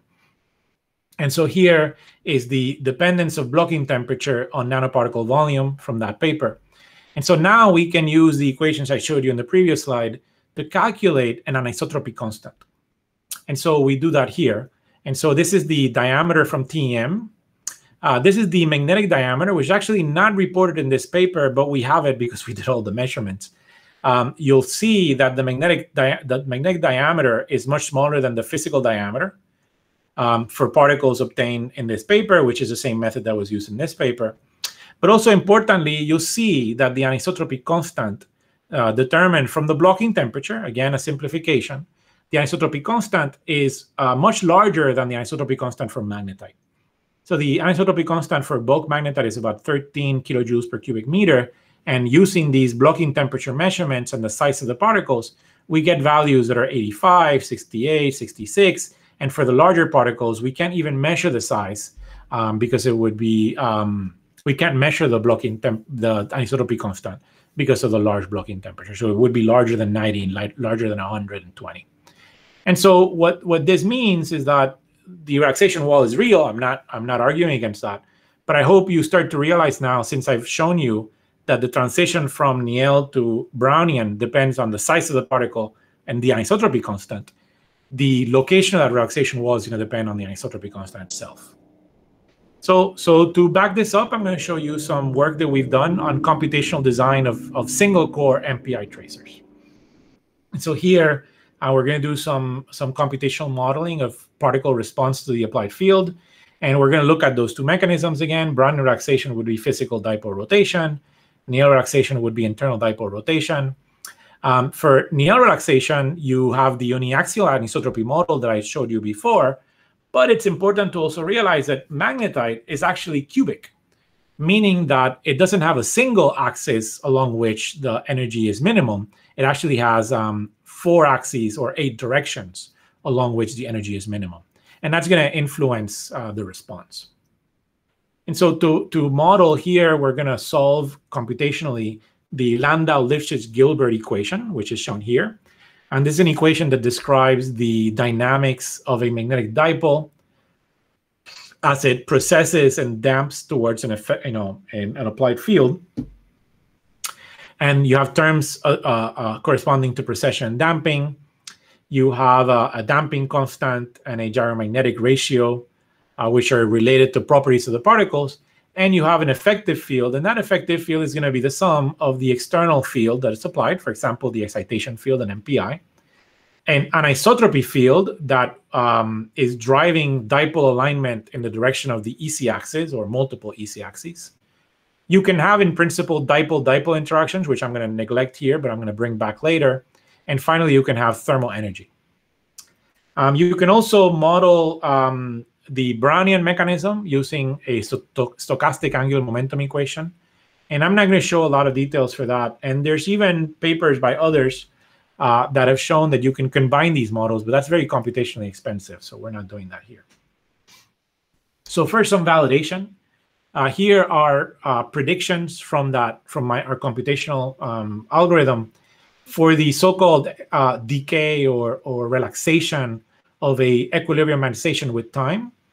You can analyze this data and obtain a characteristic relaxation time. And I want to point out that there are models for this. So there's a model from Aharoni in 1973, and there is a model by Brown, 1963. I think it's Brown. And there's another one by Eisenstein and Aharoni from 1977. And these models are either in the very small anisotropy energy or large anisotropy energy regime for uniaxial and cubic particles. And what I'm showing here is that what we did in the paper is that we selected the value of the damping constant so that we would get good agreement between the computational predictions of the relaxation time and the theoretical predictions from these models. And you can see that we see that's the case, right? We have good agreement with the model by Brown and the model by Eisenstein and Aharoni in the case where the models apply. We also do simulations where we turn on a field and we measure the relaxation time. So this would be representative of relaxation with a field, and that's relevant for MPI because it can allow us to look at the magnetic field dependence of the relaxation time. And here's the results for cubic anisotropy. This is the relaxation time determined from these simulations as a function of the magnetic field intensity. And what you can see is that as we go from a field intensity of about 10 millitesla to about 200 millitesla, the relaxation time has decreased by an order of magnitude.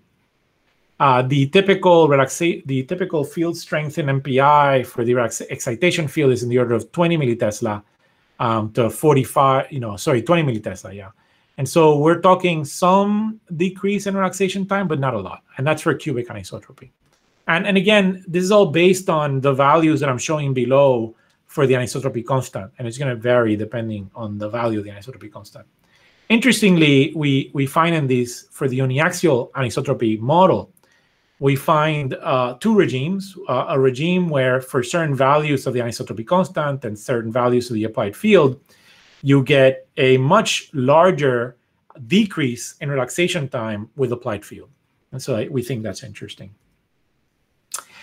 In this work, we also simulate the response to fields representative of MPI, so oscillating fields with bias fields and all that stuff. And we develop algorithms to obtain a point spread function. And from that, we can calculate the intensity from the peak and the resolution from the full width at half maximum. And here are some plots of the results. And so this is a theoretical or computational study that shows the effect of the relaxation wall. And so we see here for a model that accounts for cubic anisotropy or uniaxial anisotropy, and that accounts for the relaxation time dependence on the field, we see that it predicts the relaxation wall as well. So the signal intensity increases with increasing particle size. Eventually, it reaches a peak, and then you get a degradation in performance. And so for this model, for cubic anisotropy, using a certain value of the anisotropy constant, assuming there are no interactions, assuming there's no shape anisotropy, assuming a lot of things, right? For this model, we see a transition, and it's around 35 nanometers. Sorry. For resolution, we see the same thing. We get improvement in resolution following the Langevin function. And then around 35 nanometers, we start to see deviation. We also see shifting of the peak location when we hit that relaxation wall. Now, what that also means is that we can do now simulations, right? We can say, what would be the effect of changing the value of the anisotropy constant? And here, don't focus too much on the sizes that are predicted, but focus on the prediction, right? And so for a high anisotropy constant particle versus a low anisotropy constant particle, what we see is that for the high anisotropy constant particle, we see a relaxation wall that would happen here at 35. For the low anisotropy constant, in principle, it could happen at 45 to 50 nanometers. Same thing, you would get even better resolution with the low anisotropy constant and very little peak shift. And so as you can imagine, what we're actively doing in my laboratory right now is trying to demonstrate this in practice using particle synthesis. So I'm going to show you what we do in terms of trying to synthesize particles with low anisotropy constant for enhanced MPI performance. And this is work that was primarily carried out by Maitre Uni. She did a lot of the early work on the particle synthesis. And I'll also show you some more recent work where we now coat those particles and we use them as long circulating half-life contrast agents in MPI. And that was done by Andreina Xiu, Sitong Liu, and Angeli Rivera Rodriguez. Okay, so there's a lot of ways to synthesize iron oxide. A lot of methods that are used in the literature. I would argue that one of the most common methods to obtain narrow distribution or close to monodisperse iron oxide nanoparticles is the thermal decomposition method. And in thermal decomposition, what you do is you take an organometallic precursor and you expose it to really high temperature, and it decomposes into the precursor, into the metal. And then eventually you hit supersaturation, you nucleate particles, the particles grow, and you get these very nice monodisperse coated particles. They're coated with a surfactant. The trick to making monodispersed particles is to separate the nucleation event from growth so that you have a single burst nucleation and then growth of all the particles at the same time. This is an example of a typical TEM of those particles. And so you can see they're nice, they're photogenic, they're nice and round, and they seem to be monodispersed. If you look at their magnetic response here, I'm showing you the magnetization curve, experimental magnetization curve that's been normalized to the saturation magnetization. You see the typical response. You see linear response in low fields, really high slope, saturation. It doesn't seem to have hysteresis or remnants, and so it looks like it's super paramagnetic.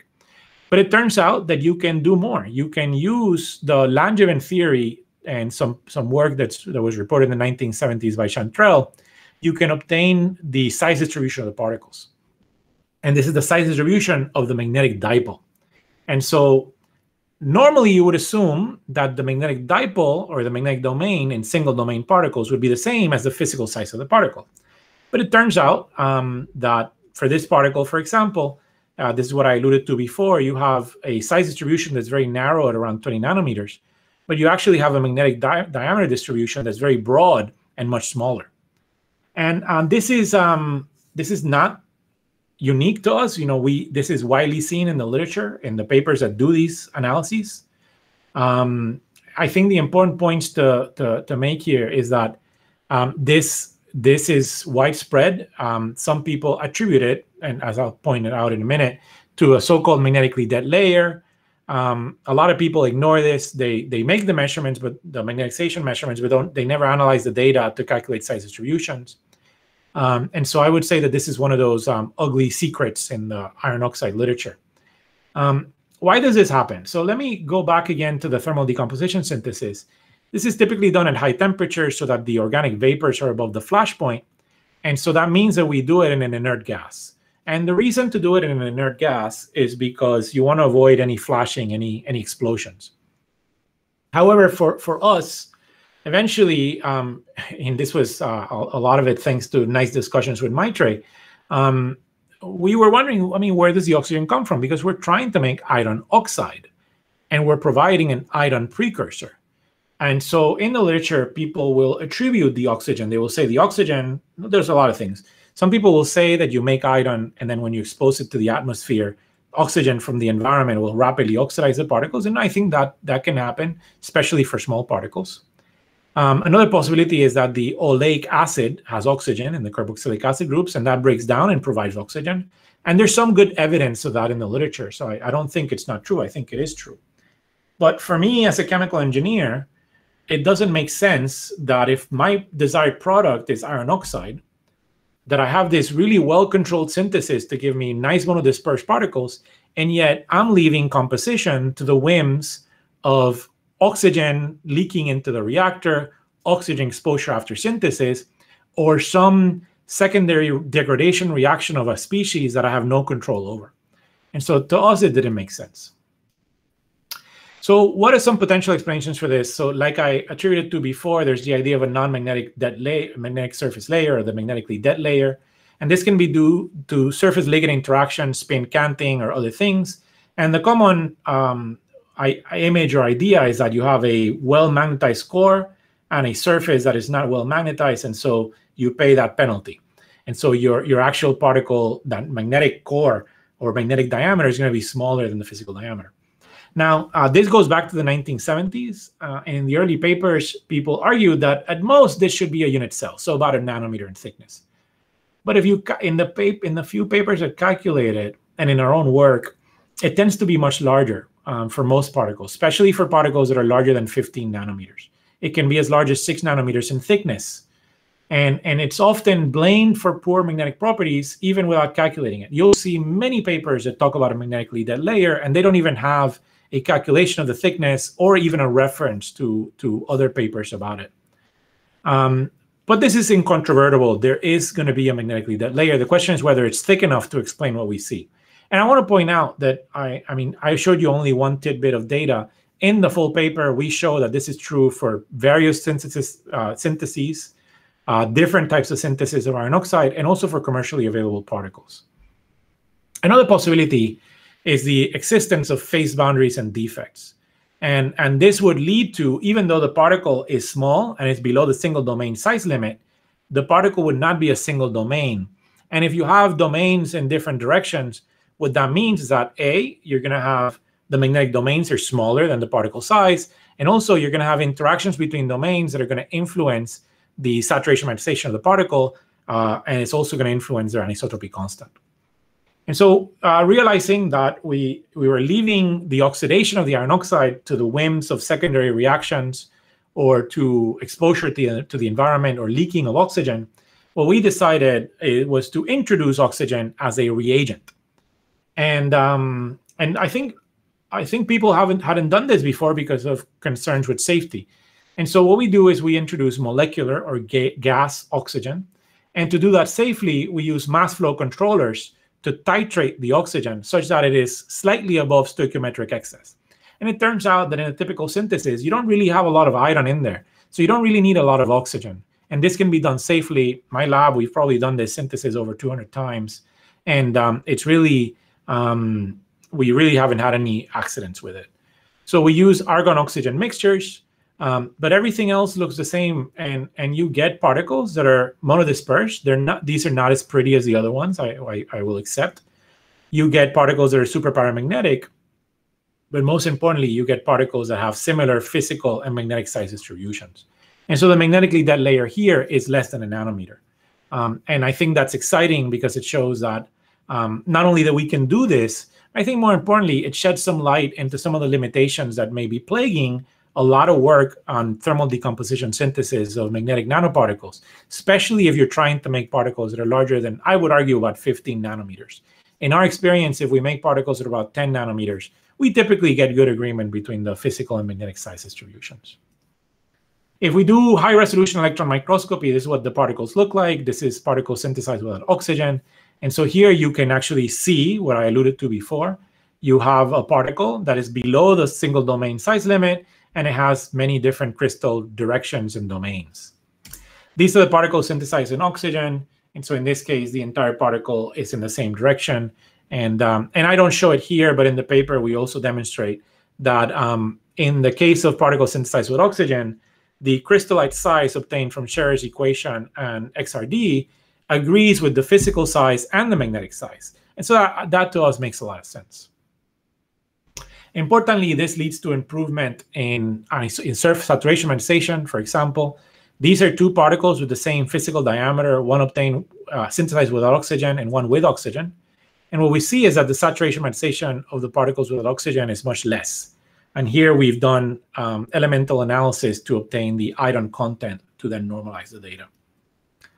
I think more importantly for MPI are these results. And so this is now going to be dynamic susceptibility, infinite susceptibility as a function of temperature at different frequencies, which, as I alluded to before, can be used to estimate the value of the anisotropy constant.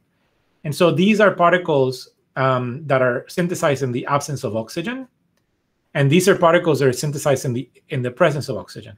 The physical size of the two particles is the same. The magnetic diameter of these particles is 12, and the magnetic diameter of these particles is 17. If we now use this model, this analysis, to calculate an anisotropy constant, what we see is that without oxygen, if we use the Niel model, we get an anisotropy constant of about 100 kilojoules per cubic meter. And if we account for interactions using the so-called Vogel-Fulcher model, we get an anisotropy constant of about 70 kilojoules per cubic meter. But if we synthesize them with oxygen, we actually get a value that is in the order of magnitude of bulk magnetite. So it's 17 with the Niel model, 5.9 with the Vogel-Fulcher. And I'm not claiming that it's 5.9. I think the important thing here is that it's in the same order of magnitude as bulk magnetite, which is about 13 kilojoules per cubic meter. And so we think that because we're synthesizing these particles as whole magnetic domains with very few defects, and that's visible from the STEM HADEF imaging, we think that we're eliminating the presence of defects and other interactions, internal particle interactions, that artificially increase the anisotropy constant. This also translates to improved performance in applications. And so here I'm showing two applications that are relevant in terms of their response to applied alternating fields. One is the particles synthesized with oxygen, same physical diameter again, same physical diameter. The only difference is one is without oxygen, one with oxygen. The particles synthesized with oxygen have a much higher SAR value, a much higher rate of energy dissipation for hyperthermia applications. Similarly, the particles synthesized with oxygen have a higher sensitivity and slightly better resolution in MPI as obtained from the point spread function. And that's what we're doing now. And so this is an example here of work we're doing. RL2 is our second generation tracer. We just published something on our first generation tracer. There's ferrocarbotran is a commonly used commercial tracer shown here in red. Black is another commercial tracer, which is quite a good one. Sinomag is actually quite a good tracer in our opinion. And then this is our tracer, which is slightly better than Sinomag. And we like it because we know what's in the surface, so we can do a lot of surface modification to it. And our preferred method for surface coating for applications that are going to require long circulation times is to do ligand exchanges with PEG silane layers so that we can get a covalently bonded brush of PEG. And we can control the hydrodynamic size of the particles using the molecular weight of the PEG that's being coated. And we've published on this extensively, demonstrating that they're stable in a wide range of biological media, culture solutions, even in whole blood. And this is now results from our work with these particles, which were recently published in Nanotheranostics. Here you have time series images for MPI. There's a mouse. And we've injected particles systemically via tail vein. And these are images taken at various time points of the same mouse. And what you see is initially the signal is in the heart, and eventually it goes to the liver and spleen. These mice don't have tumors because we did this right after the pandemic, right after we were allowed to go back to lab. And at that time, we weren't allowed to do tumor work. And so we just did naive mice. Here are some really nice 3D scans of the time points at 1 hour and 24 hours. Here you can clearly see the heart and major arteries. And here you can see the liver and the spleen, and you can make out the lobes of the spleen, which I think is really exciting. But more importantly, we can quantify. And so here is ferrocarbotran, which is commonly used. We can quantify the signal in the liver. We can quantify the signal in the heart region. And we're using only 3 mice and measuring, analyzing the mice at different time points. You can obtain data that can then be used in compartment models to calculate a circulation half-life. And so here we see a circulation half-life of about 0.6 hours for the ferrocarbotran. But I want to point out that we didn't take measurements fast enough in the initial time points to be able to catch an initial drop. And we know from the literature that ferrocarbotran should have bi-exponential decay. And so we didn't catch the first exponential. These are our particles coated with PEG. And so here we can see that these particles circulate. The half-life in the heart is about 7 hours, and the accumulation half-life for the liver is about 7 hours as well. So this is a very long circulating tracer that also has been, optimized, if you will, for MPI. Okay, so I think I'm going to stop there because it's 10:50, and I want to see if there's any questions that have been accumulating. Andres? Hi, Carlos. Thanks for the very nice presentation. Sorry. There are some questions here. I don't know why. Are you hearing me well? Yeah, I can hear you. Okay, we have some questions here already, Carlos, from Dr. Rony Mioto from Federal University of ABC. The question is the following. It is clear that the anisotropy has an important role in the MPI signal.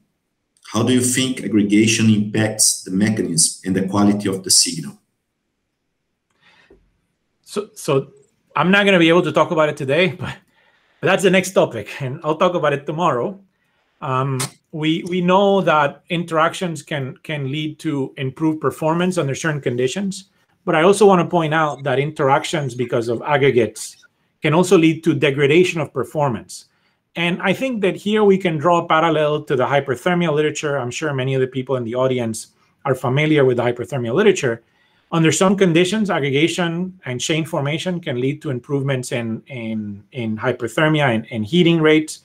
But under certain conditions, it can also lead to worsening. And so I think the devil here is going to be in the details. I'll tell you this, Sinomag is a really good tracer. It turns out that Sinomag, or at least in our experience, has been a very good tracer. Sinomag is a clustered particle, right? So it's smaller particles in clusters, and yet it behaves like a larger particle. And so I think there it's working to its advantage. Okay, thanks. There are other questions here. They are appearing now. Isabella Ferreira, she doesn't say from where she is. She thanks for the lecture. And the question is, I would like to know from which size the nanoparticles begin to have measurable depositions in tissues that could prejudice further exams or even harm the tissue. Yeah, that's a good question. So a common question will be, what is the fate of the particles, right? What happens later? And this is it's going to depend on size. It's going to depend on surface coating. It's going to depend on the disease state. Okay. But what most commonly happens is what's shown in the slide that I'm sharing, right? Particles will circulate and eventually will accumulate in the liver and the spleen. And what typically happens is that they're taken up by macrophages in these organs, right? These organs are, one of their functions is to filter blood from foreign objects. And so depending on the coating, you can have those particles break down in the liver. In the 80s, there were several papers that looked at biotransformation of magnetite after it accumulates in the liver. And it's believed that it's broken down in the macrophages and the lysosomes, and the iron becomes part of the hemoglobin and the ferritin in the body. And that was for the case of particles coated with dextran. Particles coated with a polymeric substance may take longer to degrade. Now, one of the nice things about MPI is that as long as the particles are there and they're still nanoparticles, we can image them. And there is a nice paper that looks at long-term imaging of MPI, where particles accumulate in the liver. And if I remember correctly in that paper, for the particles they looked at, within 4 weeks, the signal in the liver has dropped significantly. And so that suggests either breakdown of the particles, excretion of the particles, or another possibility always, the particles are distributed through the body and there will be lower concentration. So we think that within weeks we should be able to do it. Yeah, also imaging away from the liver, the fact that you have part of the liver will not be a problem. And in terms of harm, and again, it's very good particles. Every particle you make has to test toxicity. But the itself, we don't think it's going to cause any toxicity issues. Because I don't know, there might be some other thing opening there, because there is a little bit of interference between my side. At your side, I'm not sure. Are you hearing me well? I can hear you fine. Yeah. Maybe it's just me. There's another question here, Carlos. Following Isabella, I'm also interested to know how the particles get out of the mouse body after the measurements. I mean, about the natural clearance process of mouse. Yeah, so I alluded to that in the previous question. So in past work, there's been evidence that the particles can be broken down in lysosomes, for example, in macrophages. And then the iron becomes available and it becomes part of the hemoglobin and ferritin. That was done for dextran-coated particles. So depending on the coating, Carlos, sorry, Carlos. I think that there is some problem with the sound. Could you turn off your loudspeaker and try it again? I don't know. It's like people are not hearing very well the answer. Now it's okay. So you don't have two things open there in your lab, do you? The loudspeaker. No, right? It's like an interference. Let me check what I'm using right now. We are hearing a noise here. I don't know if everybody's hearing. The organizers.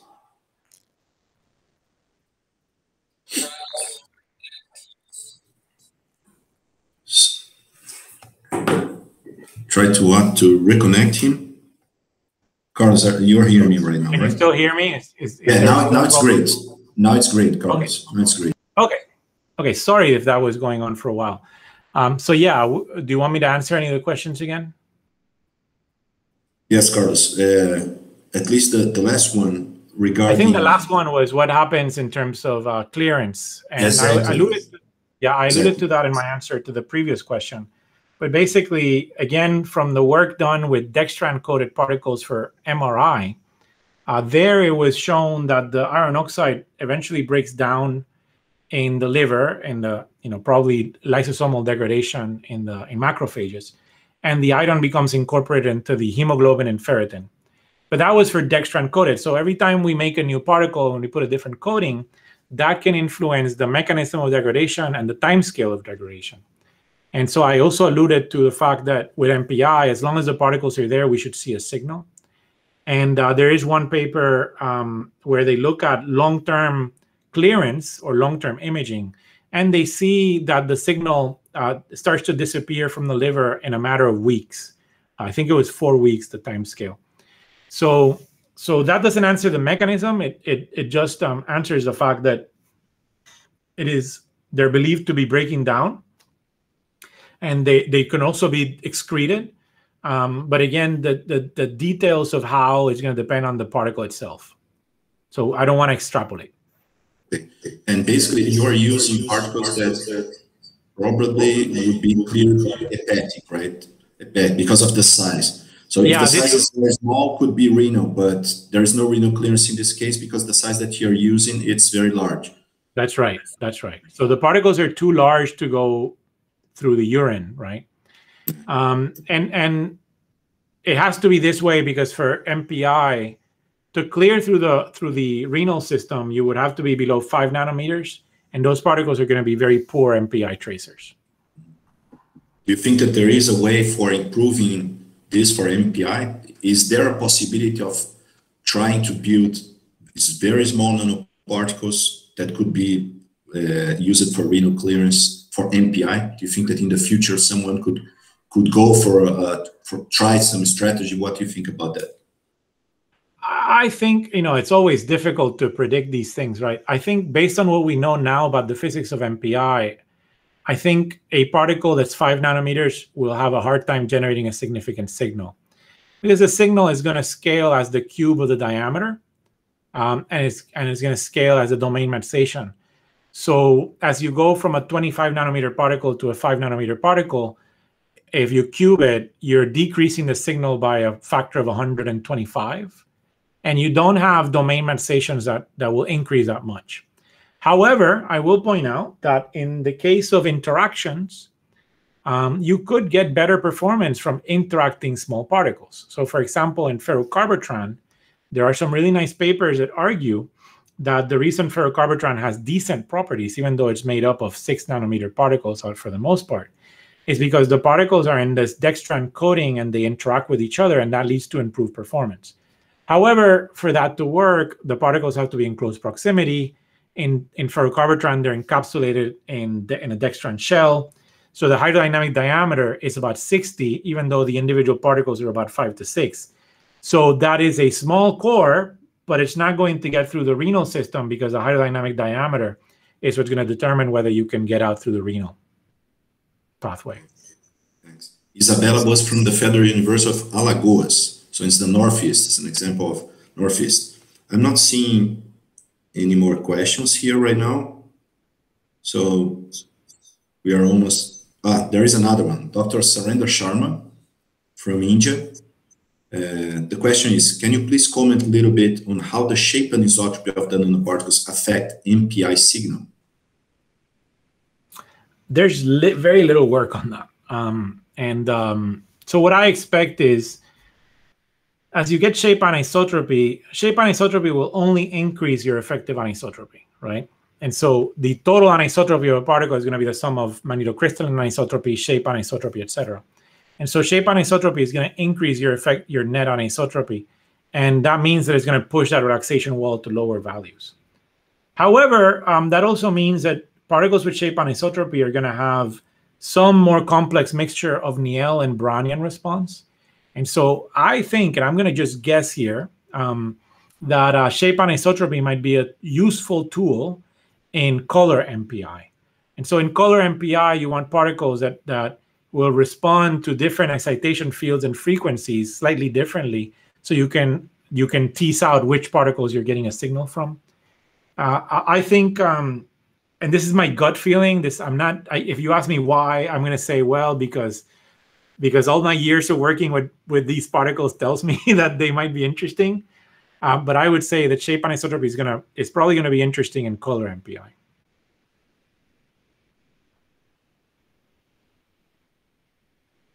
Let me see if there is another question here right now. I'm not seeing any other question here.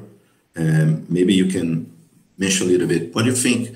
There was a question here regarding aggregation, particle-particle interaction, and you told that the magnetite has a cubic anisotropy. What do you think would be the anisotropy contribution from particle-particle interaction? Do you think that it could be a uniaxial contribution or something different? Can you mention a little bit? That's going to depend on the arrangement of the particles, right? And so, for example, in the work, and tomorrow I was going to talk mostly about applications, but I'll talk a little bit about this other work. In this work that I was going to talk about next, the particles form chains, and so that gives you an apparent uniaxial anisotropy, or I wouldn't. It's not magnetocrystalline, right? But it gives you a uniaxial character to an anisotropy because of interactions. But if you had clusters of particles and they're randomly oriented, then it's going to be a much more complicated situation. So yeah, I think aggregation. I think interactions, if we can control interactions such that we have particles that, and this is what we show in this work, and there's a paper under review, and we also publish a theoretical paper. If you can use interactions to force a particle to basically switch from a saturated state to another saturated state, that's the perfect MPI particle. The perfect MPI particle would be a square wave. But that's hard to obtain, and so one way might be with interactions. Carlos, I think that people are starting to get hungry here in Brazil. I would thank a lot for your 2 lectures here, and we are very anxious to hear you tomorrow at 9 a.m. Brazilian time, and a little bit earlier there, 8 a.m. University of Florida at 8 a.m. Thanks a lot for your very, very nice presentation, and I hope that everybody was here to thank you. But I'm sure that in the web, we are thanking for this excellent presentation. Carlos, thank you, very nice I'll see you tomorrow, and I'll be around for the other sessions for the other speakers. Okay, see you around. Bye, Carlos. Have a nice time. Bye. Thank you all for being here, and don't forget that at 2 p.m. Brasilia time, we have Dr. Robert Ivkov. And then at 4 p.m., we have Dr. Rohan Fernandez. See you later. Bye-bye, guys.